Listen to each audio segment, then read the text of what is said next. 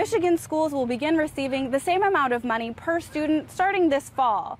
This comes after decades of unequal education funding. Now, lawmakers and advocates tell me the push to close the education funding gap didn't come from hard political work, but rather simply because there was more money to invest. So there was money on the table available to do this. It's something that lawmakers have long wanted to do across both sides of the political aisle.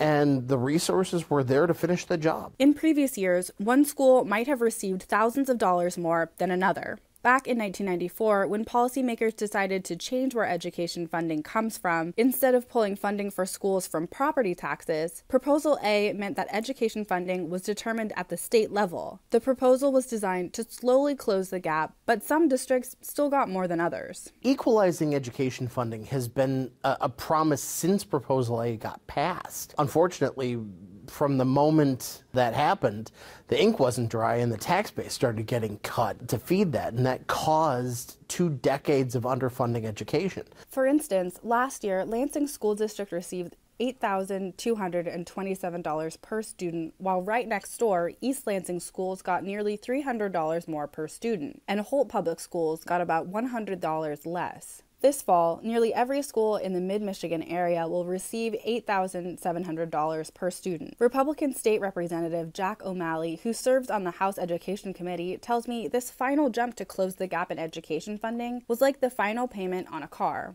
For the last, I don't know how many years, the legislature's been appropriating a little bit more money to close that gap.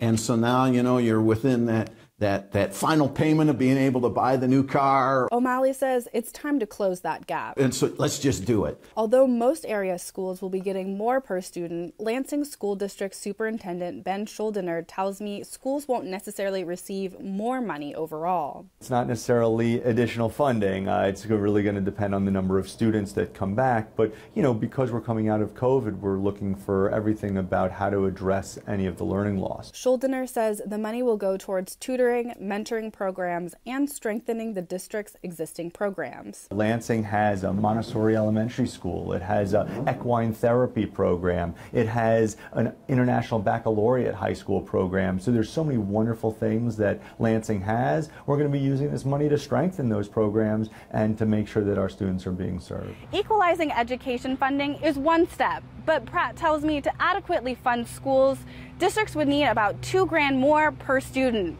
But that's a discussion for a different day. Reporting in downtown Lansing, I'm your neighborhood reporter, Elle Myers, Fox 47 News.